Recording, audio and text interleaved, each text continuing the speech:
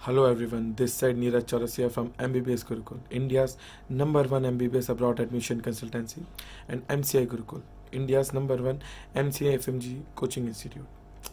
आज का जो मेरा वीडियो है, this video is regarding MBBS admission in India और अब्रॉड। सबसे पहले मैं उन सारे स्टूडेंट्स को बधाई देना चाहता हूँ जिन्होंने नीट क्वालिफाई कर लिया है। आपने अपने सपनों की तरफ एक सीढ़ी चढ़ ली है, एक कदम आप आगे बढ़ा चुके हैं, तो सबको मैं बहुत बहुत बधाई देना चाहूँगा। एटलीस्ट आप इंडिया में या अब्रॉड में एडमिशन लेने के लिए एलिजिबल हैं। एंड उन सारे स्टूडेंट्स को जो क्वालिफाई नहीं कर पाए कुछ भी, मतलब अगर जनरल है, क्वालिफाइंग मार्क्स आप सब जानते होंगे। जनरल के लिए इस बार जो नीट का क्वालिफाइंग मार्क्स है that is 134 and SC ST OBC के लिए 107। तो जो सारे स्टूडेंट्स जिनके जनरल से हैं उनके 134 से कम मार्क्स आए हैं नीट 2019 में, और जो SC ST OBC के हैं उनके 107 से कम नंबर है, 107 से कम नंबर है, वो सारे बच्चे निराश ना हों, क्योंकि पिछले साल की तरह ही MBBS गुरुकुल इस साल भी उन बच्चों के लिए कुछ करने वाला है। और मेरा अगला वीडियो उन्हीं बच्चों के लिए रहेगा जो MBBS एडमिशन लेना चाहते हैं अब्रॉड में बिना नीट के।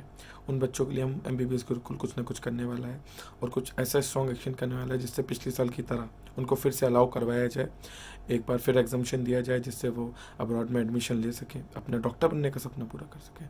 तो वो सारे विद्यार्थी, सारे स्टूडेंट्स निराश ना हो।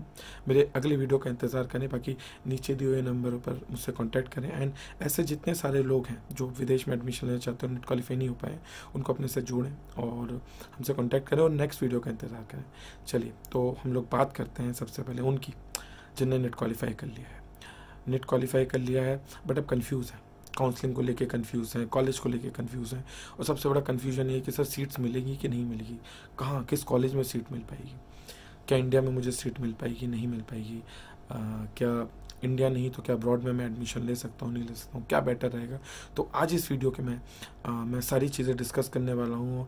आपके ऑलमोस्ट बहुत सारे जो क्वेश्चंस होते हैं जिसमें मेरे को बच्चों के कॉल आते हैं, मैसेजेस आते हैं, ईमेल्स आते हैं, वो सारे डाउट्स मैं आज इस वीडियो के द्वारा दूर करने वाला हूँ। और कोशिश करिए ज़्यादा से ज़्यादा लोगों को इस वीडियो को शेयर करने की, जिससे लोगों के ज़्यादा डाउट दूर हों।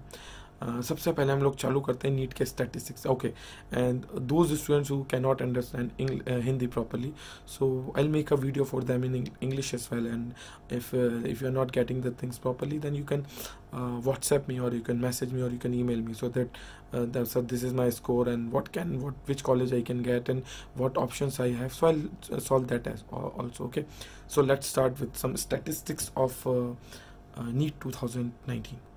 सबसे पहले मेरे ख्याल से बहुत सारे बच्चे जानते हैं, but still let's start with this so that आपको पता चले कि नीट क्वालिफाई तो कर लिया है बट कितने लोग थे, क्या थे।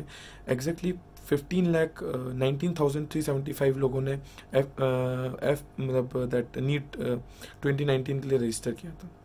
एंड उसमें से 14,10,755 अपीयर हुए, मतलब लगभग 1,19,000 1,19,000 अपीयर ही नहीं हुए। एंड अगर हम उनमें से बात करें तो जिन लोगों ने क्वालिफाई किया है 7,97,042 लोगों ने क्वालिफाई किया है, मतलब ऑलमोस्ट अगर हम लोग लेके चलें तो 8 लाख बच्चों ने क्वालिफाई किया है और 14,10,000 बैठे थे। इसका सीधा मतलब है कि लगभग 6,10,000 लोग अनक्वालिफाइड हैं। तो मैंने जैसे इस वीडियो के स्टार्टिंग में बताया कि जिनका क्वालिफाई नहीं हुआ है वो निराश ना हो। MBBS गुरुकुल लास्ट ईयर की तरह इस साल भी आपके साथ हैं। Those students who have not qualified NEET this year, don't get worried and don't feel low, we are here for you, and like last year what we have done for you, we'll do it for you this year as well. We are trying for it. Okay, so let's start with those students who have qualified this year, जिनने net qualify किया। तो 7,97,042 student जिनने qualify किया है उनको एक और बार बधाई। अब हम लोग बात करते हैं कि सर, मुझे कॉल आते हैं कि सर सीट्स जो हैं कितना कट ऑफ रहेगा, क्या रहेगा। तो सबसे पहले हम लोग बात करें ऑल इंडिया कोटे की। तो आप लोग सब जानते हैं कि लगभग गवर्नमेंट कॉलेजेस में जो इंडिया में है लगभग 28,000 सीट्स हैं, 28,000 सीट्स हैं टोटल ऑल ओवर इंडियन बच्चे जितने भी क्वालिफाई, अब जो 8 लाख लोग क्वालिफाई करें उसके लिए लगभग 28,000 सीट्स हैं। और उन 28,000 सीट्स में भी वेरियस कोटाज हैं, मतलब अलग अलग कोटा उसके अंदर है। SC ST OBC कोटा है सारा, उसके अलावा ये जो नीट के थ्रू 15% काउंसलिंग होती है। 15% काउंसलिंग जो होती है, जिसके द्वारा आपको सारी ऑल ओवर इंडिया की सीट्स मिलती है, जिसके लिए हर इंसान, हर स्टेट का जो स्टूडेंट है वो एलिजिबल होता है।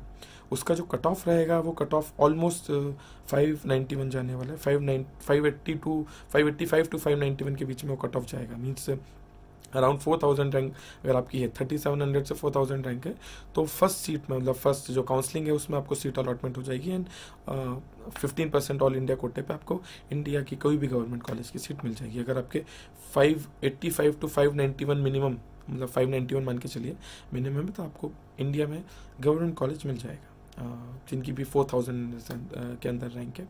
इसके बाद हम बात करें उन बच्चों की, let's start with some states, जैसे कि वो स्टेट्स जहाँ पर स्टूडेंट अपने स्टेट कोटा पे भी एडमिशन लेते हैं।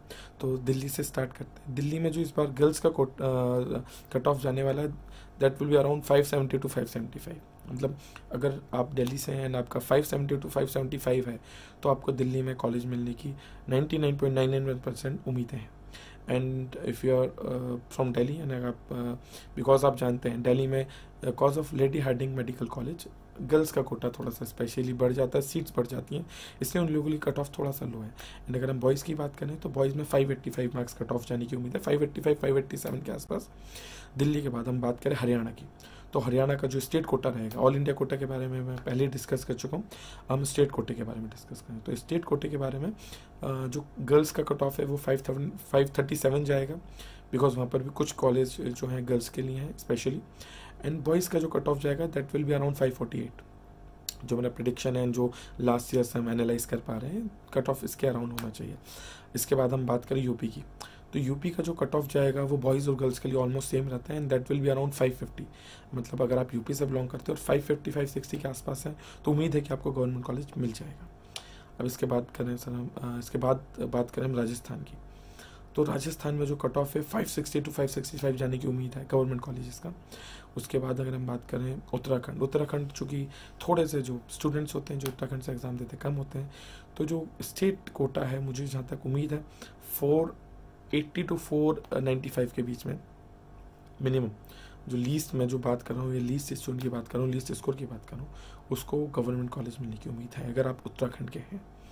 इसके बाद अगर हम बात करें एमपी की, तो एमपी का जो गवर्नमेंट का कट ऑफ है that will be around 530 to 545, इसके बीच में जाने की उम्मीद है। मतलब अगर आपका 530 से 535 है तो आपको गवर्नमेंट कॉलेज मिल सकता है। सबसे पहले जो मैं डिस्कस कर रहा था, इन जो मेन स्टेट्स हैं, अगर आप बिहार के हैं तो बिहार का भी कोटा ऑलमोस्ट मान के चलिए सीट्स जो हैं 540 550 के आसपास मिनिमम कट ऑफ जाएगा। एंड अगर आप और अदर स्टेट के हैं तो आप मुझे व्हाट्सएप कर सकते हैं, या फिर फर्दर आपका मुझे स्कोर कार्ड भेज सकते हैं नीचे दिए नंबर पे, तो मैं आपको हेल्प आउट कर दूंगा कि क्या आपको गवर्नमेंट कॉलेज मिल पाएगा कि नहीं मिल पाएगा। गवर्नमेंट कॉलेजेस के अलावा अगर हम बात करें स्टेट कॉलेजेस की, मीन्स स्टेट के प्राइवेट कॉलेजेस की, तो सबसे पहले लोगों की उम्मीद मीन्स जैसे क्रिकेट में सबसे पहले उम्मीद जब कुछ भी होती थी क्रिकेट में तो सचिन तेंदुलकर होता था। आजकल विराट कोहली एंड महेंद्र सिंह धोनी उम्मीद होते हैं क्रिकेट में सारे जो क्रिकेट के फैंस हैं। ऐसे ही वो बच्चे जो गवर्नमेंट कॉलेज नहीं ले पाते, उनकी सबसे पहले उम्मीद होती है कि सर कर्नाटका में बहुत सस्ते कॉलेजेस है, सुना है हमने, पता नहीं किसने बोला था, सुना है बट हमने। तो उन बच्चों को मैं बताना चाहूँगा कि कर्नाटका में जो कम फीस वाले कॉलेजेस हैं, मीन्स कम फीस भी कम इतनी बची नहीं है, 7 से 9 लाख या 10 लाख के जो कॉलेजेस हैं मिनिमम, उनका जो मेरिट जाएगा, मेरिट आपका जाएगा अराउंड 588 के आसपास, 580 के आसपास मेरिट जाएगा उनका, जहाँ से स्टार्ट होगा। एंड जहाँ तक 530 520 530 के आसपास आपके नंबर हैं तो वो प्राइवेट कॉलेजेस के लिए आप ऑप्ट कर सकते हैं। ये चीज़ ध्यान रखिए कि बहुत सारे बच्चे जो अफोर्ड कर सकते हैं थोड़ा बहुत, वो सबसे पहले उनका जो अप्रोच होता है वो कम फीस वाले कॉलेजेस होते हैं जो कर्नाटका में। एमपी में भी थोड़े से कम फीस वाले कंपैरेटिवली कॉलेजेस हैं, बट वहाँ पर चूँकि डोमिसाइल का रिक्वायरमेंट होता है इसलिए बच्चे वहाँ पर एडमिशन नहीं ले पाते हैं। तो कर्नाटका वाले बच्चे जो सोच के बैठे हैं, अगर आपके 520 से ऊपर है तो आप डायरेक्ट मेरिट के बेसिस पे ले सकते हैं। एंड अगर आप मॉपअप के थ्रू लास्ट और जो ऑफलाइन काउंसलिंग होती है उसके थ्रू जाना चाहें, तो अगर आपके 400 नंबर के आसपास है तो मिनिमम आप कर्नाटका के लिए ऑप्ट कर सकते हैं। बट उसके लिए आपको overall fees that will be around minimum 50 to 60 lakh से कम तो नहीं होगा। ओवरऑल पैकेज की बात कर रहा हूँ मैं। एंड जॉली ग्रांट, बहुत सारे बच्चों को जॉली ग्रांट एक मेरे ख्याल से बहुत लोगों को क्रेज़ होता है प्राइवेट में। इवन दिल्ली में जो पेरेंट्स हैं वो अपने बच्चों को प्राइवेट कॉलेज में डालना चाहते हैं, तो जॉली ग्रांट का रहता है, तो जॉली ग्रांट का जो है 450 के आसपास कट ऑफ जाने की उम्मीद है। अच्छा, अब हम लोग बात करें प्राइवेट कॉलेजेस की। प्राइवेट कॉलेजेस की एंड बच्चों के जिनके नंबर हैं, जिनके जो नंबर आए हैं उसके हिसाब से, तो जो बच्चों के मैंने जो कट ऑफ बताए उसके बिलो नंबर हैं, तो मिनिमम अगर बहुत सारे बच्चे हैं जो क्वालिफाई कर चुके हैं, सर मेरे पास कॉल आता है, सर मेरे 140 नंबर है, तो आप बताएं सर क्या कॉलेज मिलेगा मुझे, क्या दिल्ली में कोई कॉलेज मिल सकता है? तो मैं ऐसे स्टूडेंट्स को बताना चाहूँगा कि आपने जो क्वालिफाई करा है बहुत अच्छी चीज़ है, क्वालिफाई आप कर चुके हैं, बट आप ये चीज़ जानते हैं कि लगभग 8 लाख लोगों ने क्वालिफाई किया और उनमें से आप एक हैं। एंड सीट्स ऑलरेडी मैं बता चुका हूँ 28,000 अराउंड गवर्नमेंट में सीट है। एंड अगर आप प्राइवेट की बात करें तो प्राइवेट में भी लगभग 25 से 30 हज़ार सीटें हैं, बट प्राइवेट की जो फीस है वो काफ़ी ज़्यादा है। तो फीस अफोर्डेबिलिटी के पे भी हम लोग मुद्दे पे आएंगे कि किस मार्क्स के पे क्या हो सकता है। तो जो बच्चों के जस्ट कट ऑफ मार्क्स से लेके 200-250 मार्क्स हैं, या आप मान के चलिए कि 150 to 250 वाले जो कैंडिडेट्स हैं जो इंडिया में लेना चाहते हैं एडमिशन, तो उनको मैं यही सलाह देना चाहूँगा कि अगर अभी हम लोग सबसे पहले इंडिया की बात करते हैं, तो इंडिया में अगर वो एडमिशन लेना चाहें तो उनको मॉप अप राउंड में या लास्ट राउंड में डीम्ड यूनिवर्सिटीज़, मतलब जिनका फीस 18 लाख या 20 लाख या 25 लाख तक है पर ईयर, मतलब जिनका बजट ऑलमोस्ट 90 लाख से लेके 1.25 CR और 1.30 CR करोड़ का है, उन बच्चों को शायद डीम्ड यूनिवर्सिटी लास्ट में मिल जाए, क्योंकि काफ़ी बच्चे वो अफोर्ड नहीं कर पाते हैं एंड वो छोड़ देते हैं। तो वो बच्चे जो 150 से 250 से हैं, अगर उनकी अफोर्डेबिलिटी इतनी है तो उनको डीम्ड यूनिवर्सिटी मिल सकती है, that to in mop up counselling. वो बच्चे जिनका 250 से कहीं ना कहीं 300, 350 नंबर लेके आए, उन बच्चों के लिए मैं बोलना चाहूँगा कि वो बच्चे कुछ जो कॉलेजेस हैं यूपी के एंड दूसरी जगह के जो कॉलेजेस हैं, कर्नाटका के कुछ कॉलेजेस जिनका 60 to 70 लाख के बीच में फ़ीस है, वो ट्राई कर सकते हैं, शायद उन्हें मिल जाए। डिपेंड करता है कि लक पे एंड उस चीज़ पे भी डिपेंड करता है कि क्या लास्ट तक सीट बच रही है कि नहीं बच रही। बट मुझे जो लगता है कि अगर आपके 250 से लेके 350 नंबर हैं तो मिनिमम 70 लाख से नीचे का बजट का कॉलेज आपको मिलना पॉसिबल नहीं है। एंड वो बच्चे जिनके 350 से 450 नंबर हैं, मतलब 400, 450 नंबर है, मतलब 350 to 420 और 450 में से वो बच्चे, उनको उम्मीद है कि 450 तक के बच्चों को, 430 तक के बच्चों को जो कॉलेजेस 50-60 लाख के आसपास का बजट वाले कॉलेजेस है वो मिल सकते हैं, ये किया जा सकती है उम्मीद। बाकी वो सारे बच्चे जो इंडिया में ही एडमिशन लेना चाहते हैं, जिन्होंने मतलब एक वो बना लिया प्रेस्टीज की, भले ही तेरे भाई को 10 साल लग जाए बट वो लेगा तो इंडिया में एडमिशन लेगा। तो जो इस टाइप के लोग हैं उनको बता दूं कि सबसे पहले तो नीट की आपको भी पता है कि ऑलमोस्ट लास्ट ईयर ये कोर्ट ने डिसीजन सुनाया था कि अटेम्प्ट और एज क्राइटेरिया कर दिया था, इस बार तो फिर भी स्टे मिल गया था, तो एक एज क्राइटेरिया कर दिया गया और नंबर ऑफ अटेम्प्ट्स को लिमिटेड कर दिया गया। तो जो उस टाइप के लोग हैं वो दिल पे ना लें, क्योंकि MBBS तो MBBS है। तो जो सारे बच्चे हैं जिनके जो भी इंडिया में एडमिशन लेना चाहते हैं वो मेरे नीचे दिए हुए नंबरों पर मुझे वो कांटेक्ट कर सकते हैं, हमारी टीम को व्हाट्सएप कर सकते हैं। साथ ही साथ हम लोगों ने एक नीट स्टूडेंट्स वेलफेयर सोसाइटी बनाई है एंड अगर आपको इसमें रजिस्टर करना है, ये इंडिया के स्टूडेंट्स को फ्री में हेल्प करती है गाइडेंस के लिए एंड बहुत सारी चीज़ें इसमें, ये सारे स्टूडेंट्स की हेल्प के लिए बनाई गई सोसाइटी है NEET students welfare society. And इसमें आप फ्री में रजिस्ट्रेशन कर सकते हैं, अपने फ्रेंड्स को भी बता सकते हैं। एंड इसको रजिस्ट्रेशन करने के लिए आप www.mbbsgurukul.com/NSWS पे जा सकते हैं। mbbsgurukul.com पे आप जब जाएंगे तो आपको नीट स्टूडेंट वेलफेयर सोसाइटी मिलेगी, फ्री में रजिस्ट्रेशन कर सकते हैं आप उसमें, जिससे आपको आगे भी कुछ भी चीज़ें जो रिलेटेड मेडिकल एडमिशन है, जो बच्चे एडमिशन लेना चाह रहे हैं या फ्यूचर में जब आप MBBS में एडमिशन ले भी लेंगे तो उसके बाद भी ये सोसाइटी सारे बच्चों की हेल्प करेगी उस चीज़ के लिए। अब स्टार्ट करते हैं हम उन बच्चों की जिनकी अफोर्डेबिलिटी नहीं है। वो सारे बच्चे जिनको गवर्नमेंट कॉलेज नहीं मिल रहा है, मीन्स जिनके 530 से या 540 मार्क्स से कम मार्क्स आए हुए हैं, जिनको गवर्नमेंट मिलने की कोई उम्मीद नहीं है, हम अब उनके बारे में बात करेंगे। और उन बच्चों की जिनकी अफोर्डेबिलिटी भी 20-30 लाख से ऊपर नहीं है, 30-40 लाख से ऊपर नहीं है, तो मैं उन लोगों से अब बात करना चाहूँगा, स्पेशली उन लोगों के लिए आगे की बात करूँगा मैं। तो वो सारे बच्चे जो अब्रॉड में एडमिशन, मतलब जो MBBS बेसिकली करना चाहते हैं एंड MBBS करने का सपना देखा है एंड कोचिंग इंस्टीट्यूट्स बहुत ज़्यादा बच्चों को कंफ्यूज कर रखा है एंड बहुत सारे लोगों ने, जो इंडिया में भी है, आपको कंफ्यूज किया जाता है बाहर की स्टडीज़ के बारे में कि बाहर की स्टडीज़ का तो इंडिया में वैल्यू नहीं है, इंडिया में तो उनको वैल्यू दी नहीं जाती है, एक एग्ज़ाम होता है इनसे, स्क्रीनिंग एग्ज़ाम होता है, वो काफ़ी टफ होता है। तो ये सारी बातें आपने सुनी होंगी। तो मैं आज उन सारे बच्चों के कुछ कॉन्सेप्ट्स जो कॉन्सेप्ट्स हैं वो क्लियर करना चाहूँगा, कुछ कन्फ्यूजन्स हैं वो दूर करना चाहूँगा। तो उन बच्चों के लिए मैं सबसे पहले बताना चाहूँगा कि आप लोग जानते हैं कि MBBS चाहे इंडिया से करिए चाहे बाहर से करिए, एक एग्ज़ाम देना होता है एमसीए स्क्रीनिंग एग्जामिनेशन, जिसका नाम है FMGE, that is foreign medical graduate examination. थोड़ा सा मैं उन बच्चों को जिनको FMG के बारे में नॉलेज नहीं है, उन बच्चों को FMG के बारे में बताना चाहूँगा कि फॉरेन मेडिकल ग्रेजुएट एग्ज़ाम है क्या। तो जो फॉरेन मेडिकल ग्रेजुएट एग्जामिनेशन है, वो सारे बच्चे जो विदेश से MBBS करते हैं उन्हें एग्ज़ाम देना होता है। ये एग्ज़ाम साल में 2 बार किया जाता है, और उसमें इस एग्ज़ाम का जो सबसे बेसिक चीज़ है, सबसे बेस्ट चीज़ है वो मैं बताऊँगा। ये एग्ज़ाम सबसे पहले 2.5 घंटे का होता है। 2 एग्ज़ाम होते हैं आपके 2.5 घंटे के, means 2.5 our and 2.5 our. Total 300 minutes होते हैं, 300 क्वेश्चंस होते हैं। मेडिकल में आप लोगों के 19 सब्जेक्ट होते हैं, चाहे आप इंडिया में पढ़ें चाहे अब्रॉड में पढ़ें, आपको 19 सब्जेक्ट्स पढ़ने होते हैं। पूरे 19 सब्जेक्ट से 300 क्वेश्चंस का आपका जो पेपर आता है, 2 पेपर में आते हैं, 150 क्वेश्चन में बटे रहते हैं। इसमें सबसे पहला इकलौता एग्जाम है इंडिया का जिसमें कोई नेगेटिव मार्किंग नहीं है, कोई SC ST OBC कोटा नहीं है, कोई नंबर ऑफ सीट्स लिमिटेड नहीं है, एंड पासिंग मार्क्स जो है वो 150 है। मीन्स जो भी 300 में से 150 नंबर लाता है वो पास है। अब 300 में से 150 लाए कि 300 में से 300 लें, आप पास है। आपको रजिस्ट्रेशन सर्टिफिकेट दे दिया जाता है आप में, और इंडियन मेडिकल ग्रेजुएट में जिसने इंडिया से चाहे तो गवर्नमेंट से अच्छी रैंक लाके चाहे प्राइवेट से डोनेशन देके MBBS किया हो, उसमें कोई डिफरेंस नहीं होता है, क्योंकि मेडिकल काउंसिल ऑफ इंडिया सबको एक सर्टिफिकेट देता है। एंड उस सर्टिफिकेट में राइट में एक छोटा सा कॉलम होता है, उसमें कॉलेज का नाम लिखा होता है। तो अगर आप अब्रॉड से कॉलेज से करते हैं तो उसमें अब्रॉड का लिखा रहेगा।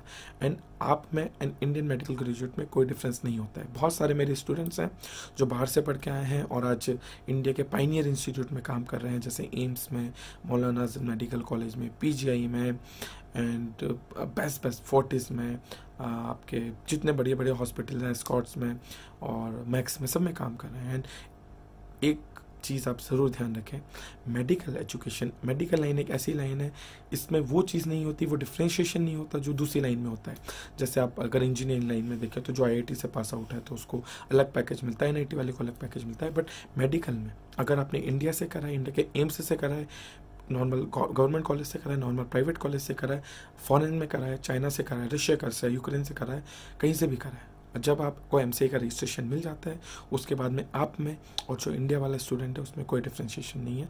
आप भी गवर्नमेंट जॉब कर सकते हैं, वो भी कर सकता है, उसको भी वही पेइंग स्केल मिली है, उसको आपको भी वही पेइंग स्केल पे रखा जाएगा। तो ये जो कन्फ्यूजन है जो क्रिएट किया जाता है काफ़ी कोचिंग इंस्टीट्यूट द्वारा, जिनको लगता है कि बच्चा बस ड्रॉप लेता जाए, ड्रॉप लेता जाए, ड्रॉप लेता जाए, और उसको सिर्फ इस चीज़ पे झूठे आरोप लगा के कि बाहर का एजुकेशन फर्जी है, इंडिया में उनको मान्यता नहीं है, इसको लेके रोक दिया जाता है।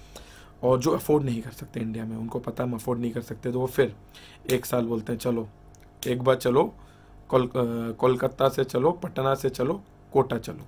तो जो ये लोग सोच रखते हैं उन लोगों को मैं बोलना चाहूँगा कि भाई और बहनों, 1 साल बहुत इंपॉर्टेंट होता है। आज मेरे जो स्टूडेंट है जो दिल्ली में या फिर कहीं पर भी काम कर रहे हैं, मिनिमम अगर आज आप MBBS डॉक्टर हैं तो आज आपका मिनिमम जो सैलरी है, अगर आप प्राइवेट हॉस्पिटल ज्वाइन कर लें, 1 या 2 हॉस्पिटल भी ज्वाइन कर लें, अगर कहीं पे भी करें, 1 लाख से 1.5 लाख रुपए पर मंथ आप कमा सकते हैं। तो अगर आप 1 साल अपना लॉस कर रहे हैं तो आप 15 to 18 लाख का लॉस कर रहे हैं, सबसे पहली चीज़। दूसरी चीज़ कंपटीशन। MBBS तो एक छोटा सा पहाड़ है, MBBS के आगे एक थोड़ा सा बड़ा पहाड़ होता है MD का, जिसको हम PG कहते हैं, और उसके आगे एक छोटा सा और पहाड़ होता है जिसको हम कहते हैं DM। तो MBBS तो एक बहुत छोटी सी चीज़ है, उसके आगे MD का भी कॉम्पिटिशन है। तो वो कंपटीशन बढ़ा जा रहा है और आप ड्रॉप लेंगे, ड्रॉप पे ड्रॉप लेते जाएंगे। आप भी जानते हैं जो बच्चे, स्पेशली मैं उन बच्चों को बोलना चाहूँगा जिनके 200, 250, 300 मार्क्स हैं और वो जो सपने देख रहे हैं कि यार अब तो तेरा भाई डायरेक्ट 650 मारेगा, यार इतना आसान नहीं है। क्योंकि जब आप पढ़ाई करेंगे, जब आप अगली बार आप ड्रॉप ले लेंगे, जोश में ड्रॉप लेना बड़ा आसान होता है, बट जब आप पढ़ाई चालू करते हैं तो पढ़ाई तो 0 नंबर से ही स्टार्ट होती है। ऐसा तो है नहीं कि 250 नंबर आपके थे तो 250 नंबर बोल दिए अपने MCA वालों ने कि नहीं यार आपके 250 नंबर तो हैं, आगे का 350 नंबर और लिया हो तो 600 नंबर हो जाएंगे। तो ऐसा तो होता नहीं है, पढ़ाई 0 से स्टार्ट होती है। एंड आप पे डबल प्रेशर है, लास्ट बार से जो आपने एग्ज़ाम दिया था उससे डबल प्रेशर आप पे, पेरेंट्स की होप, जो पेरेंट्स हैं उनकी होप्स हैं, बहुत ज़्यादा होप है आप पे, वहाँ पे और ज़्यादा होप रहेगी कि इस बार मेरा बच्चा और अच्छा रिजल्ट लाएगा। और वो बच्चे जो 550-600 लेके आए हैं या 550, 530, 520 लाए हैं, वो अगर सोच रहे हैं ड्रॉप का तो एक बार सोच भी सकते हैं कि हो सकता है वो 600 नंबर ले आए। बाकी मैं ऐसे स्टूडेंट को भी बताना चाहूँगा, मेरे काफ़ी स्टूडेंट इस टाइप के जो कांटेक्ट में आए, अभी मुझे कॉल किए हैं लोगों ने कि सर पिछली बार तो 450 नंबर आ गए थे, 500 आ गए थे, गवर्नमेंट कॉलेज मिला नहीं, प्राइवेट अफोर्ड कर नहीं सकते सर, इस बार ड्रॉप लिया था सर 250 पे आ गए हम, 300 नंबर आए हमारे। ऐसे काफ़ी बच्चे हैं क्योंकि उन पर पिछली बार प्रेशर नहीं था, इस बार उन पर प्रेशर था परफॉर्म करने का, क्योंकि ऑलरेडी वो बेटर परफॉर्म कर चुके थे। तो उम्मीद लोगों को यही थी कि उससे ज़्यादा बेटर परफॉर्म करेंगे, बट जो बच्चा मेहनत करता है उनको पता है कि प्रेशर बहुत ख़तरनाक होता है, सीट्स बहुत लिमिटेड है। आज परसेंटेज की हम बात करें तो 15 लाख लोग एग्ज़ाम दे रहे हैं, 55-60,000 सीट्स है, उसमें गवर्नमेंट सीट्स काफ़ी कम है, उसमें भी बहुत सारे कोटा हैं, तो काफ़ी टफ हो जाता है एक नॉर्मल बच्चे के लिए मेहनत करके एग्ज़ाम निकालना। तो वो सारे बच्चे जिनके 450 मार्क्स आए हैं, 500 मार्क्स के से पहले हैं, और वो सोच रहे हैं मैं ड्रॉप ले लूँगा, अगली बार 600 ले आऊँगा, इतना आसान नहीं है यार। और इस बार 15 लाख लोगों ने दिया था, पिछली बार लगभग मेरे ख्याल से 12-13 लाख थे, उससे पहले शायद 10-11 लाख लोगों ने दिया था, अगली बार 17 लाख लोग बैठेंगे और सीट बढ़ेंगी, शायद बढ़ जाती हैं सीटें, तो शायद बढ़ेंगी भी तो 3-4 हज़ार सीटें बढ़ेंगी।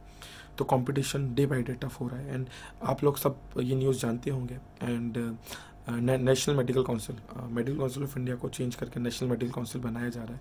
एंड एक एनएमसी बिल है, उस एनएमसी बिल के तहत बच्चों से एनएमसी बिल में उसमें जो प्रिस्क्राइब मतलब जो एक मांग की गई है, वो मांग ये भी की गई है कि जो इंडिया वाला बच्चा भी है उसको भी एक एग्जिट एग्ज़ाम देने दिया जाए।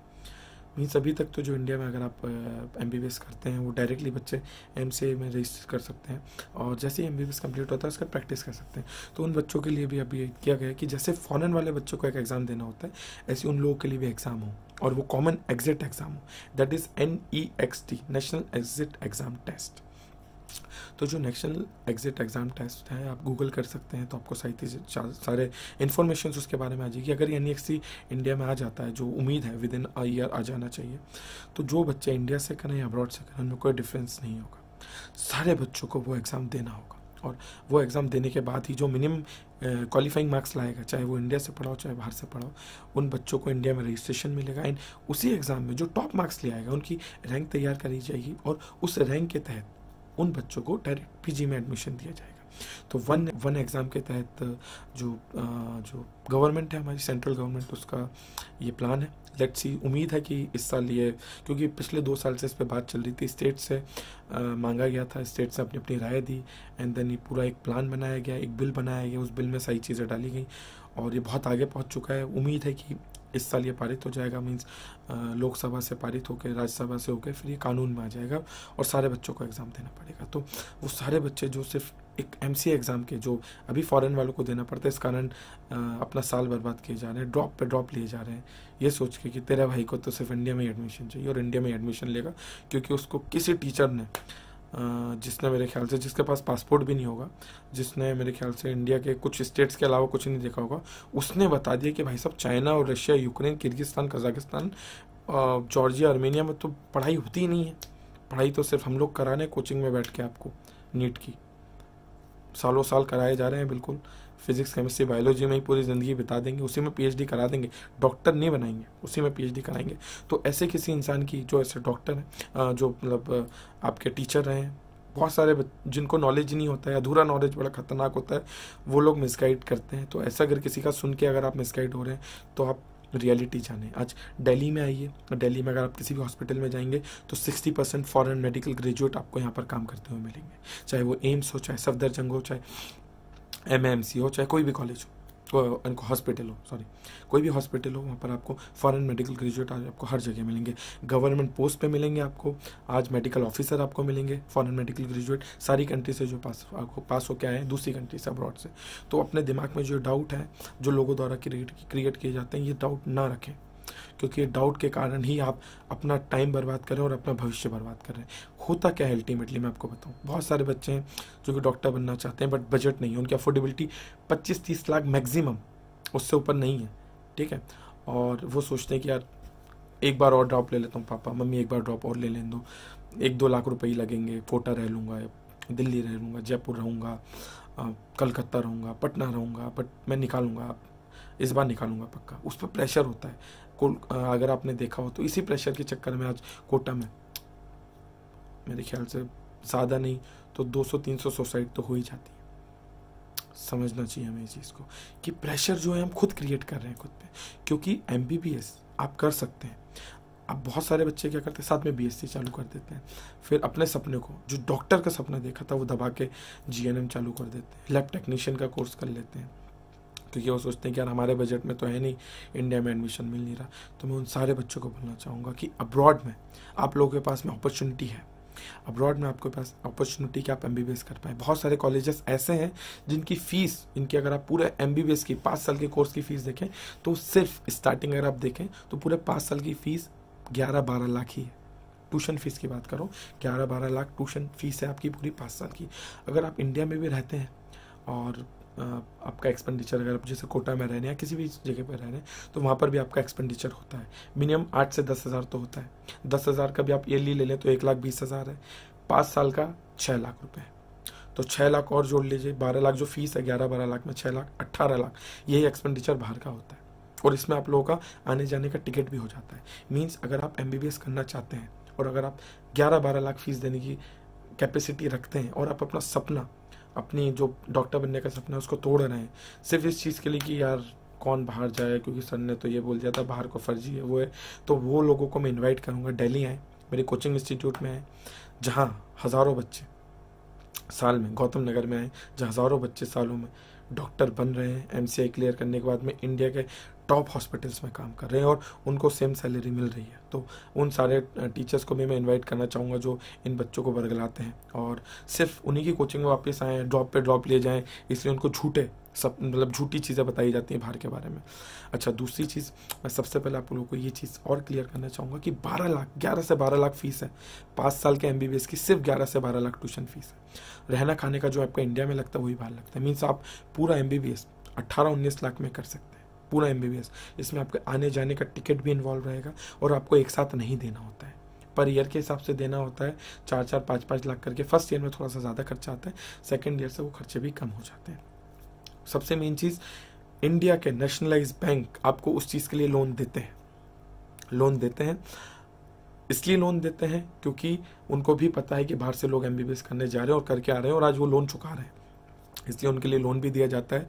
तो जो बच्चों की कैपेसिटी नहीं है वो लोन भी ले सकते हैं यार। अगर आप डॉक्टर बन जाएंगे तो मात्र 1-2 साल में आप पूरा लोन चुका सकते हैं, क्योंकि एक डॉक्टर, मैंने आपको पहले भी बताया, मेरे स्टूडेंट्स आज दिल्ली में 1 से 1.5 लाख रुपए पर महीने का कमा रहे हैं। एंड जिन बच्चों को ये हो सर बताइए मुझे कहाँ कमा रहे हैं, तो बिल्कुल मुझे कॉल करें, दिल्ली में मेरे ऑफिस आ जाए, मेरे ऑल ओवर इंडिया सारे ऑफिस कहीं भी चले जाएँ, मैं आपको वहाँ पर उन लोगों से कहीं ना कहीं मिलवा दूंगा, बात करवा दूंगा और आप उनसे डायरेक्ट बात कर सकते हैं कि भैया नीरज सर जो MBBS गुरुकुल MCI गुरुकुल वाले हैं वो कह रहे हैं कि यार डॉक्टर बनने के बाद में तो आज 1 लाख रुपए आप कमा रहे हैं, 1.5 लाख रुपए कमा रहे हैं, तो बताइए आप कमा रहे हैं कि नहीं कमा रहे, कहीं सर झूठ तो नहीं बोल रहे। तो मैं उनसे बात करा दूंगा आपकी सीधी।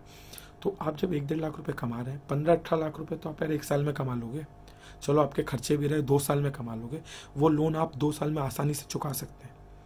बाकी जो आपके डॉक्टर बनने का सपना है, आप लोग खुद उसको तोड़ रहे हैं, खुद के साथ आप समझौता कर रहे हैं कि यार नहीं छोड़ो यार, डॉक्टर बनना किस्मत में नहीं है, GNM कर लेते हैं, BSc कर लेते हैं, फार्मेसी कर लेते हैं। यार डॉक्टरी है, डॉक्टरी वो एक आसमान है जिसको GNM, BHMS, BMS, even BDS वो भी टच नहीं कर सकता, क्योंकि जो आज डॉक्टर की वैल्यू है और जो लोग, बहुत सारे बच्चे सेक्रीफाइस करके बोलते हैं चलो छोड़ो यार 10-15 लाख में BHMS कर लेते हैं, BMS कर लेते हैं।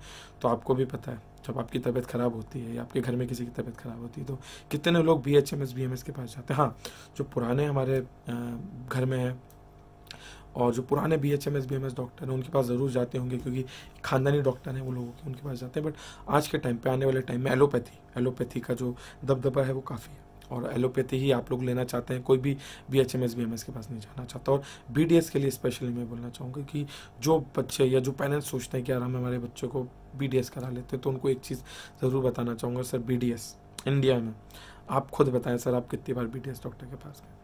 सर इंडियन जो हम लोग होते हैं, हमारे दांत में अगर दर्द होगा ना सर, तो हिला के तोड़े नहीं लेंगे जब तक सर मरने की कंडीशन नहीं होगी या दर्द के कारण हालत ख़राब नहीं होगी। 90% इंडियंस भी डॉक्टर के पास नहीं जाते, BDS डॉक्टर के पास। तो ये रियलिटी है। तो सर BDS डॉक्टर जो हैं आज आप खुद देख सकते हैं ना, गवर्नमेंट पोस्ट है उनके लिए, प्राइवेट भी हर इंसान का BDS सेट नहीं होता, BDS प्राइवेट प्रैक्टिस हर किसी का सेट नहीं हो रहा। तो मैं उन लोगों को जो MBBS डॉक्टर का सपना देखते हैं उनको बताना चाहूँगा कि पैसों के कारण आप अपने सपने के साथ समझौता मत करें, ड्रॉप बिल्कुल भी ना लें। सिर्फ अपने कुछ टीचरों को जो आपके बायोलॉजी फिजिक्स या केमिस्ट्री के टीचर हैं आपके इंस्टीट्यूट में, जिनको इंस्टीट्यूट वाले लाखों पैसा दे रहे हैं, करोड़ों लगा रहे हैं सारी चीज़ों का एडवर्टाइजमेंट, उन्हें पता है कि अगर बच्चे बाहर जाना चालू कर देंगे तो हमारे पास बार बार ड्रॉप लेके क्यों आएंगे, कैसे हम उनको बार में सेकेंड बार में डिस्काउंट ऑफर देके फिर अपनी कोचिंग में बुलाएंगे। तो ये बहुत बड़ा सिस्टम है भाई साहब, ये बहुत बड़ा चक्रव्यूह है और इस चक्रव्यूह में आप लोगों को फंसाया जा रहा है बार बार ड्रॉप का सपना दिखा के कि यार कोई बात नहीं बेटा 300 नंबर लिया है, मेहनत कर अगली बार 600 लाएगा। भाई इतना आसान नहीं है, क्योंकि ये कॉम्पिटिटिव एग्जामिनेशन है। कॉम्पिटिटिव एग्जामिनेशन आपकी मेहनत पर डिपेंड नहीं करता, जो 15 लाख लोग और मेहनत करें उनकी मेहनत पर डिपेंड करता है।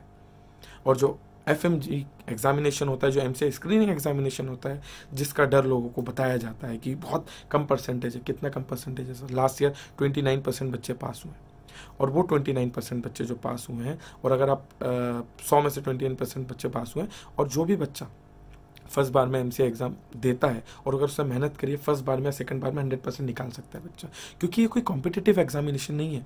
अगर 1000 बच्चे एग्जाम दे रहे हैं तो 1000 के 1000 पास हो सकते हैं, जैसे कि अपना 12th क्लास में होता है। सबको मिनिमम मार्क्स लाने हैं। एंड जिन लोगों को लगता है कि बाहर का ये MCA एग्जामिनेशन टफ है, जब इंडिया वाले बच्चों को ये एग्ज़ाम देना पड़ेगा ना, जब उनको पता चलेगा, क्योंकि पूरे 19 सब्जेक्ट आते हैं। एक तरह से इस एग्ज़ाम के साथ साथ बच्चे PG की भी प्रिपरेशन करते हैं, और मेरे आज बहुत सारे स्टूडेंट हैं जिन्होंने MCA एग्ज़ाम निकालने के साथ साथ PG भी निकाली है, और बेस्ट से बेस्ट इंस्टीट्यूट से आज वो PG कर रहे हैं इंडिया के। और यही चीज़ है। तो जो बाहर के एजुकेशन के बारे में कहते हैं कि यार अच्छा नहीं है, ये है वो है, तो उनको इन्वाइट करूँगा मेरे पास आए सर, हज़ारों लोग एग्जाम्पल दूंगा, लोगों से मिलाऊंगा, तो आप लोग की शायद थिंकिंग चेंज हो जाए बाहर को लेके। एंड स्पेशली उन बच्चों के लिए, स्पेशली मैं बार बार इस चीज़ को इसलिए फोकस कर रहा हूँ, वो बच्चे जो कॉल कर रहे हैं कि सर पैसा नहीं है मेरे पास, अफोर्डेबिलिटी नहीं है मेरी, पिछले 3 साल से मेरे 400, 450, 500, पौने 500 नंबर पर अटक रहा हूँ, बट प्राइवेट लेने की हिम्मत नहीं है सर मेरी, पापा अफोर्ड नहीं कर सकते 50, 60, 70 लाख। उन लोगों को मैं बताना चाहूँगा, बेटा ड्रॉप मत लो, ड्रॉप लेके अपनी लाइफ का 1 साल बर्बाद मत करो। और आप जब एक ड्रॉप ले रहे हैं तो आप खुद डाउन जा रहे हैं, आपने खुद ने फील किया होगा, तो वो बच्चा ड्रॉप ना ले, वो अब्रॉड में एडमिशन ले सकता है। एंड एक और चीज़ मैं आपको बताऊँ, अगर आप अब्रॉड में एडमिशन लेते हैं, चाहे बच्चा कहीं पर भी पढ़े, आप भी ये चीज़ जानते हैं, अगर आपने अब्रॉड में एडमिशन लिया है या आप इंडिया में एडमिशन लें, 80% मेहनत आपको खुद को करनी है। MBBS एक प्रोफेशनल पढ़ाई है, उसमें कोई आपको स्पून फीडिंग नहीं करेगा, कोई चम्मच लेके आपके मुंह में नहीं डालेगा कि ले भैया एनाटॉमी ले भैया फिजियोलॉजी ले भैया बायोकेमिस्ट्री ले। मेहनत आपको करनी है। हाँ, चाहे इंडिया हो चाहे अब्रॉड हो, एक गाइडेंस दिया जाता है, एक गाइडेंस प्रोवाइड किया जाता है। दूसरा, बहुत सारे बच्चों का ये डाउट रहता है, सर हम बाहर से डॉक्टर तो बन जाएंगे, एक्सपीरियंस कैसे आएगा, पेशेंट तो हमें मिलेंगे नहीं। तो उन बच्चों के लिए भी मैं बताना चाहूँगा कि भाई हॉस्पिटल जाते हैं आप लोग, हॉस्पिटल में 24 घंटे में 24 घंटे नर्स रहती हैं, GNM रहते हैं, डॉक्टर साहब कितनी देर के लिए आते हैं? मात्र 2 घंटे, 3 घंटे, 4 घंटे के लिए। प्रैक्टिकल एक्सपीरियंस किसका ज़्यादा बेटर है, GNM का, नर्स का? तो GNM को क्या आप डॉक्टर बोलने लगते हैं? क्या उन्हें उनकी सैलरी दे रहे हैं डॉक्टर के लायक? नहीं, वैल्यू यहाँ पर डिग्री की है। नॉलेज डॉक्टर साहब को भी है, बट डॉक्टर साहब को 24 घंटे वहाँ खड़े रहने की ज़रूरत नहीं है। तो वही मैं बताना चाहूँगा कि अब्रॉड से आपको डिग्री भी मिलती है, साथ ही साथ वो बच्चे जो बाहर पढ़ रहे हैं, सीधी बात है, अगर मैं एक नॉर्थ इंडिया का बच्चा है, मैं उसको कर्नाटका भेज दूँ या मैं तमिलनाडु भेज दूँ, वहाँ के कॉलेज में आप एडमिशन लोगे, पढ़ाई MBBS में करेंगे, बट क्या पेशेंट आपसे इंग्लिश में बात करेगा? पेशेंट तो आपसे वहाँ की लोकल लैंग्वेज में बात करेगा। यही सेम चीज़ होती है बाहर के लिए। किसी भी कंट्री में आप जाते हैं तो आपको फर्स्ट ईयर से वहाँ की लैंग्वेज पढ़ाई जाती है। लैंग्वेज इसलिए पढ़ाई जाती है सो दैट आप पेशेंट से इंटरेक्ट कर सकें, लोकल वहाँ पर जो लोग हैं उनसे इंटरेक्ट कर सकें। साथ ही साथ मेरे जितने सारे स्टूडेंट हैं उनके साथ हमारा कमिटमेंट इस चीज़ का होता है कि जब आप फर्स्ट ईयर में इंडिया आएंगे या हर वेकेशन में जब इंडिया आएंगे, क्योंकि जो बाहर का अब्रॉड में जितने बच्चे भी MBBS करने जाते हैं, साल में 2 बार उनकी छुट्टी लगती है। एक बार जून, जुलाई, अगस्त में लगभग 2 महीने से 3 महीने की छुट्टी लगती है। एक बार जनवरी, फरवरी में 25 डेज से 45 डेज की छुट्टी लगती है। तो अब 2 बार रहता है, तो मोस्टली बच्चे 1 बार आते हैं, कुछ 2 बार भी आते हैं। तो जो बच्चे मोस्टली समर वेकेशन की हम लोग की आदत होती है, इसलिए जून जुलाई में बच्चे आते हैं जब उनका ईयर चेंज हो रहा होता है। तो जब आप इंडिया आएंगे उस समय आप लोग कोई भी हॉस्पिटल या क्लिनिक ज्वाइन करें, शाम को 2 या 3 घंटे जाके बैठें डॉक्टर साहब के साथ। उससे आपका प्रैक्टिकल एक्सपीरियंस अच्छा होगा, आपका प्रैक्टिकल एक्सपोजर अच्छा होगा। एंड 19 दिन बैठिएगा डॉक्टर साहब के साथ। 20वें दिन आप खुद बता दें कि डॉक्टर साहब इस पेशेंट को ये दवाई देने वाले हैं। तो ये रियलिटी है। तो सीख तो आप काफ़ी अच्छे से वहाँ भी जाते हैं, इंडिया में भी आप एक्सपोजर ले सकते हैं। डिग्री आपको मिल रही है, डिग्री आज इंडिया में 1 करोड़ की वर्थ है उसकी, आज 1 करोड़ देना पड़ रहा है, 1.25 करोड़ देना पड़ रहा है, 70-80 लाख देने पड़ रहे हैं। वही सेम MBBS की डिग्री आप विदेश से काफ़ी कम फीस में कर सकते हैं, पढ़ाई करके उसको अर्जित कर सकते हैं, उसको ले सकते हैं। एंड जिनको इंडिया का एक्सपीरियंस है वो इंडिया में आके भी मेहनत करें, पढ़ाई करने के लिए आपका पूरा 5 साल है, आपको गाइडेंस दिया जाता है। और सबसे बड़ी चीज़, we are the only consultancy in India, MBBS Gurukul is the only consultancy in India जिसका खुद का premium MCI FMG coaching institute है, जहाँ 100 से भी ज़्यादा इंडिया के बेस्ट टीचर्स, डॉक्टर्स, वो डॉक्टर्स जो टीच करते हैं PG के लिए, USMLE के लिए, MCI के लिए, आज MCI गुरुकुल के लिए पढ़ाते हैं, जो टॉप ऑथर्स हैं। तो हम लोगों का गाइडेंस बच्चों के लिए सिर्फ अभी का नहीं रहता है, हम लोगों का गाइडेंस बच्चों का MBBS के बाद MCI कोचिंग, उसके आगे PG के लिए, उसके आगे DM के लिए हमारी हेल्प थ्रू आउट, हम लोग उनकी तरफ हेल्प करते हैं, थ्रू आउट हमारा गाइडेंस रहता है। हम लोगों का फ्री प्लेसमेंट विंग भी है, जो बच्चे मेरे थ्रू गए हैं, हमारे थ्रू एडमिशन लेते हैं, उनको फ्यूचर में अगर कहीं जब इंडिया में आके MCI स्क्रीनिंग निकाल लेते हैं तो मैं ही बहुत सारे हॉस्पिटल्स में जहाँ पर रिक्वायरमेंट होती है मैं खुद भेज देता हूँ कि आप चले जाइए, आपका इंटरव्यू दे दीजिए। तो हम लोगों का जो एक रिलेशन है स्टूडेंट से, वो रिलेशन सिर्फ MBBS एडमिशन का नहीं है, वो रिलेशन उनको लाइफ टाइम का रिलेशन है, उनके साथ लाइफ टाइम का रिलेशन है, और उनको फाइनल डेस्टिनेशन तक सेटल करवा देने तक की हेल्प करने का, सपोर्ट करने का रिलेशन। तो वो सारे बच्चे जो डॉक्टर बनने का सपना देखते हैं बट किसी ना किसी कारण वो सपना पूरा नहीं कर पा रहे हैं और फीस अफोर्ड नहीं कर पा रहे, तो मैं बता ही चुका हूँ ऑलरेडी, आप लोन भी ले सकते हैं। एंड यार लोग आज BHMS, BMS, BSc 5-5, 10-10 lakh, 12-12, 15-15 lakh में कर रहे हैं, तो आप MBBS तो कम से कम कर ही सकते हैं। एंड बहुत अच्छे कॉलेजेस हैं। एंड जो बच्चों को लगता है रैंक कि सर बाहर के कॉलेजेस की पढ़ाई अच्छी नहीं है, उनकी रैंक अच्छी नहीं है, तो मैं बताऊं आपको, आज ऐसे कॉलेजेस भी हैं जहां इंडियन बच्चे जाते हैं एंड उनका फीस विदिन 25 लाख है, 25-26 लाख के अंदर उनका फीस है। वो कॉलेजेस आज एम्स से भी ऊपर रैंक पे आते हैं, एम्स से ज़्यादा टॉप रैंकिंग है उसकी। एंड उन बच्चों को मैं एक और बात ये बताना चाहूँगा कि इंडिया के जो बच्चे विदेश से पढ़ने जाते हैं, उनका एक्सपोजर, उनका जो इंटेलिजेंस है और जो आज उन लोगों का way of interaction with patient है, वो इंडियन मेडिकल ग्रेजुएट से 10 गुना ज़्यादा होता है, क्योंकि उनने एक्सपोजर लिया है। आज इंडियन मेडिकल ग्रेजुएट का जो एक्सपोजर रहता है वो नियर बाय लोगों में रहता है। आज इंडियन मेडिकल ग्रेजुएट में थोड़ा सा ये चलता है कि यार ये मेरे स्टेट का, ये मेरे स्टेट का है, ये नॉर्थ इंडिया का, ये साउथ इंडिया का, ये है, ये UP का, ये बिहार का है। पर जब बाहर आप पढ़ने जाते हैं तो बिलीव मी, एक पाकिस्तान और बांग्लादेश का इंसान भी खुद को एशियन कहता है, क्योंकि आप एक दूसरे की भाषा समझते हैं, एक दूसरे को रिस्पेक्ट करते हैं। तो एक यूनिटी रहती है, एक एकता रहती है लोगों में, और चीज़ें सीखने को मिलती है। आपको हर इंसान से कुछ ना कुछ सीखने को मिलता है। तो मैं सारे स्टूडेंट से रिक्वेस्ट करना चाहूँगा कि सबसे पहले ये वीडियो ज़्यादा से ज़्यादा लोगों तक शेयर करें, जो बच्चे नेट क्वालिफाई कर चुके हैं और कंफ्यूज हैं कि सर हम क्या करें।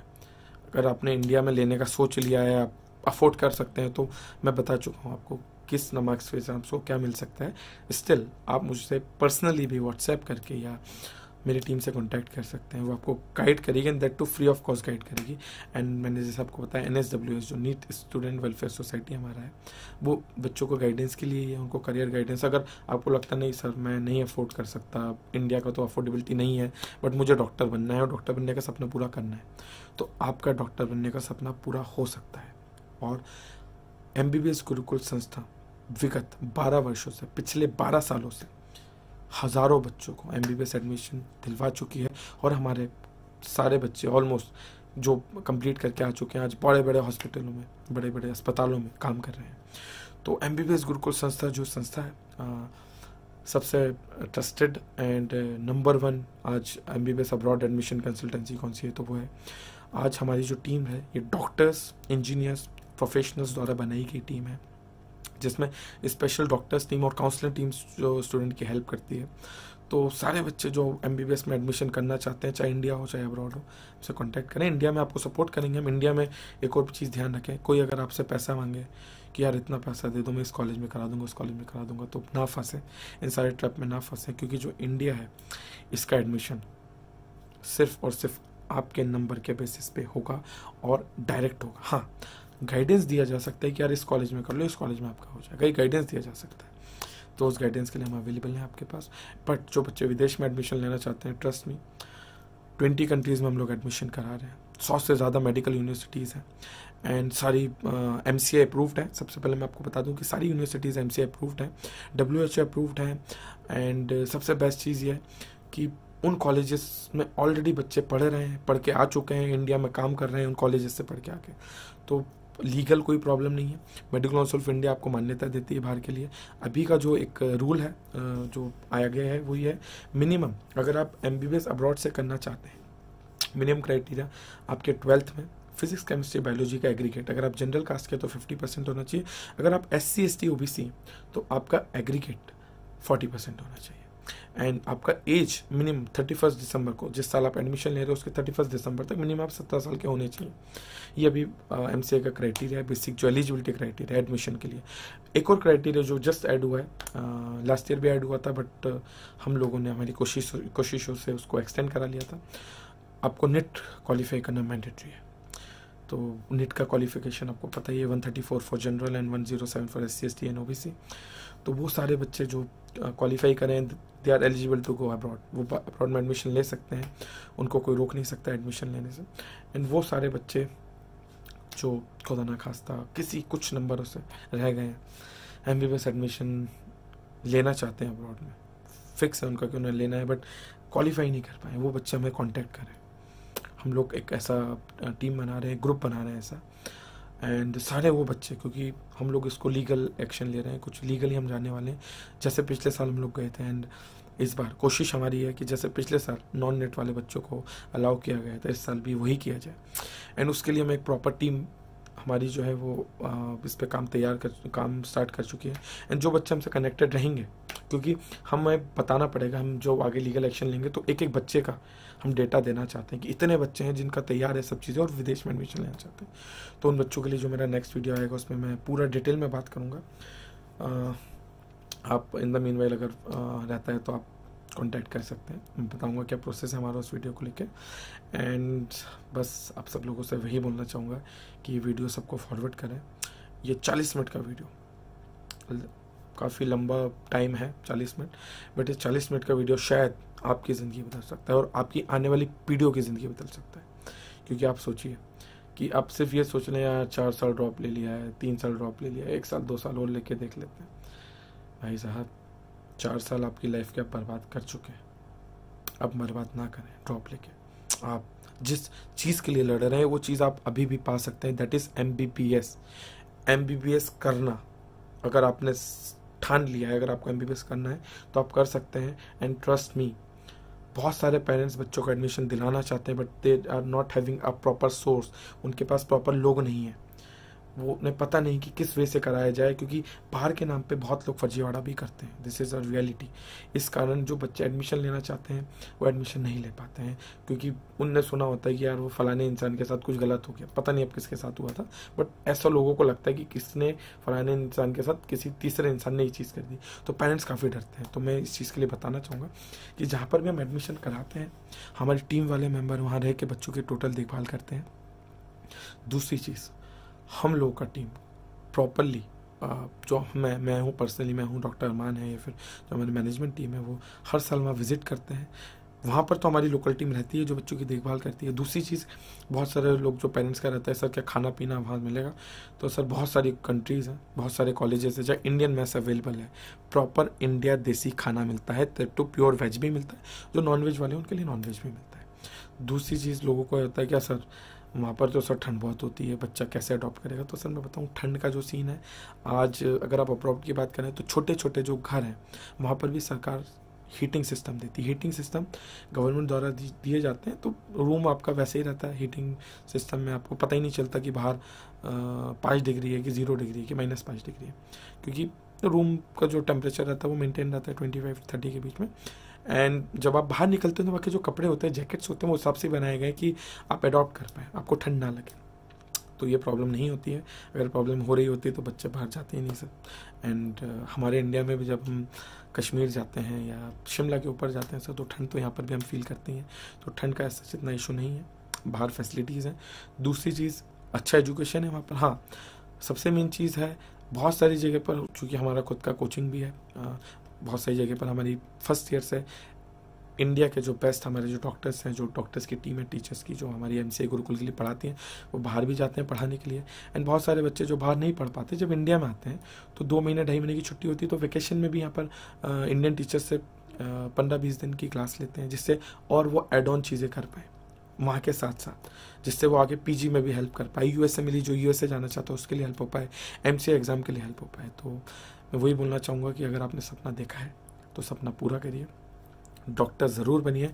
और एमबीबीएस गुरुकुल आपको ये विश्वास दिलाता है, एमबीबीएस गुरुकुल आपके साथ टोटल टाइम खड़ा हुआ है। एमबीबीएस गुरुकुल की टैगलाइन ही है कि डॉक्टर बनने का सपना अब होगा पूरा, वो भी 20 देशों के 100 मेडिकल कॉलेजों से।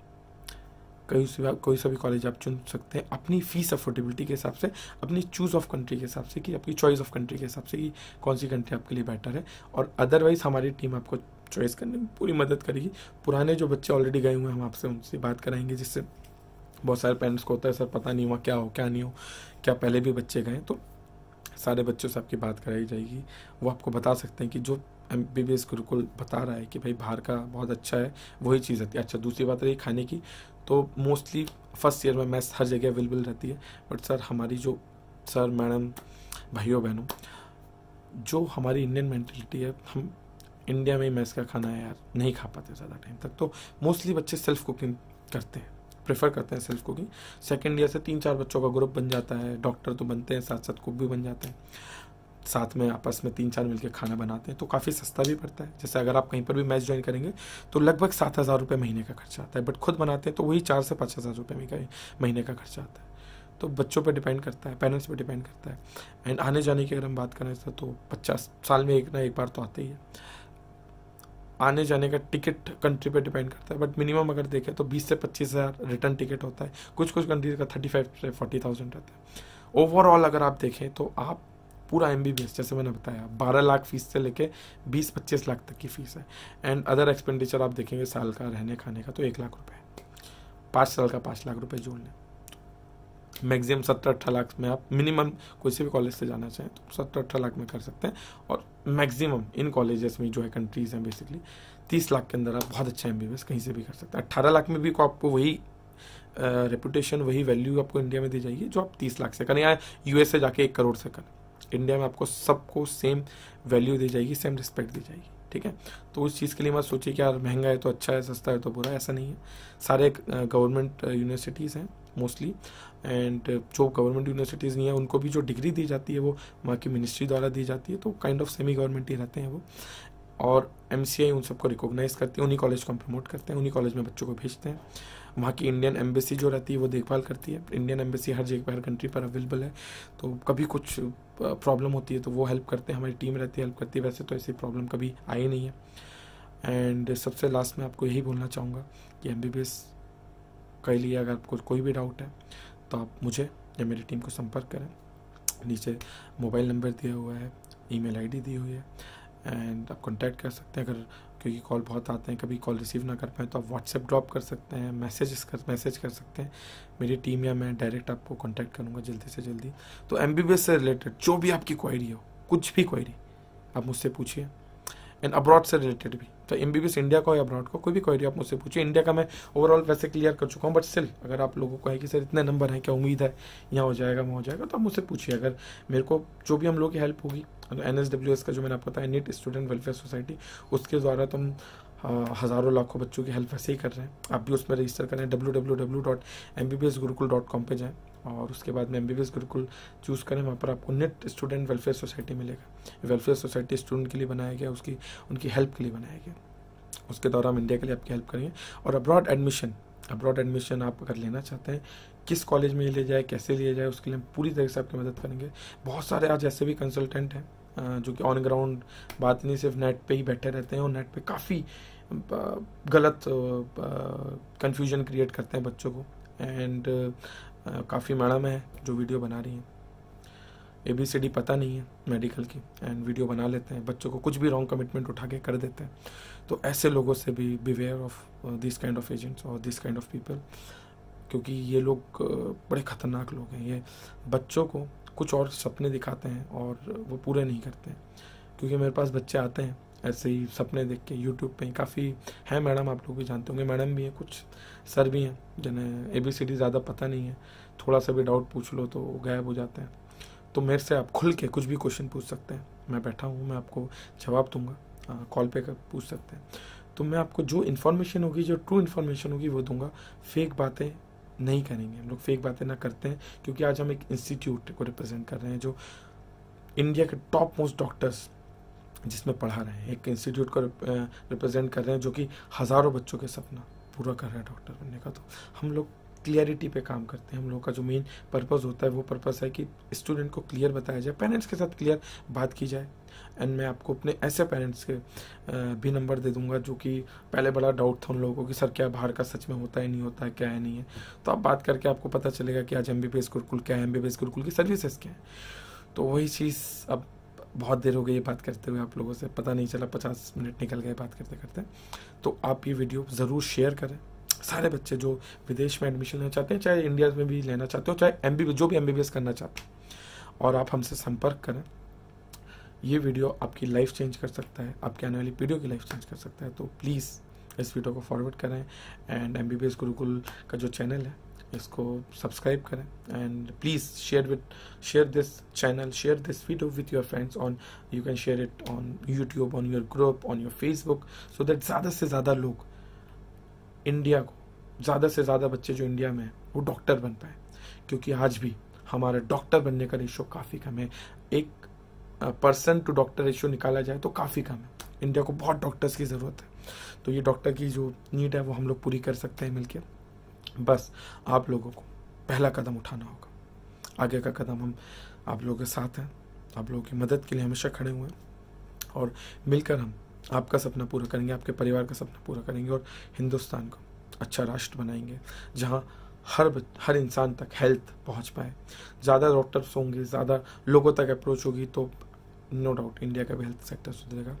आप लोगों का तो भविष्य सुधरेगा ही, जो डॉक्टर बनने का सपना देख रहे हैं, जिनको बचपन से ही घर वाले जूनियर डॉक्टर कह के बुलाते हैं, आपके रिश्तेदार डॉक्टर कह के बुलाते हैं, और जो ड्रॉप ले लेके थक गए हैं, अपने रिश्तेदारों से बात करना पसंद नहीं करते कि यार रिश्तेदार पूछेगा क्या बेटा कितने मार्क्स आए, हो गया एडमिशन, टॉन्ट मारेगा। आपको नहीं मारेगा तो आपके मदर या फादर को मारेगा। तो उन बच्चों, उन पेरेंट्स के लिए, जो आपके पेरेंट्स आपके लिए फाइट करते हैं रिलेटिव से, उनको जवाब देने का टाइम आ गया।